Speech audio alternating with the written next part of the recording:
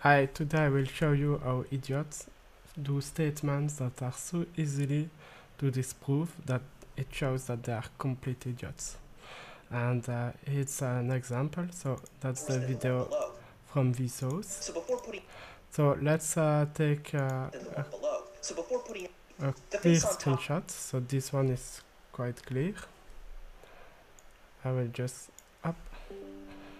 highlight that, and here I will paste my screenshot and I will make it bigger, and now I can use the dropper tool.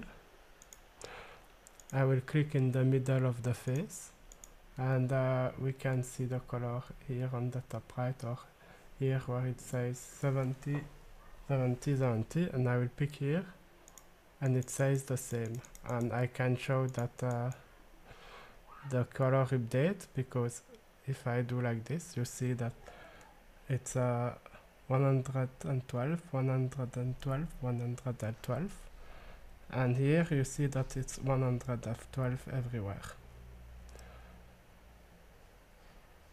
So these are the same color, and you can see that it updates, because if I go on other colors, then it updates. So you see that this is 112 and this is 112.